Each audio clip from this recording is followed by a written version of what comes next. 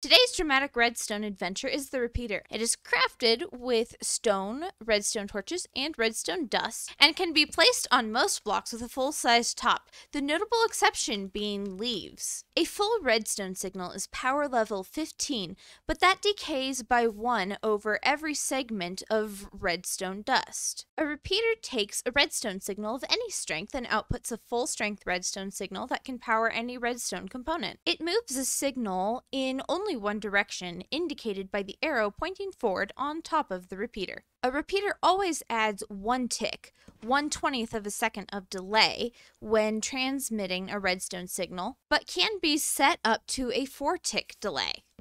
The output of a repeater can be locked when a powered repeater or comparator faces into its side, and it will unlock when the component at the side is no longer powered. Subscribe to learn about Minecraft along with me. Excuse me, sir.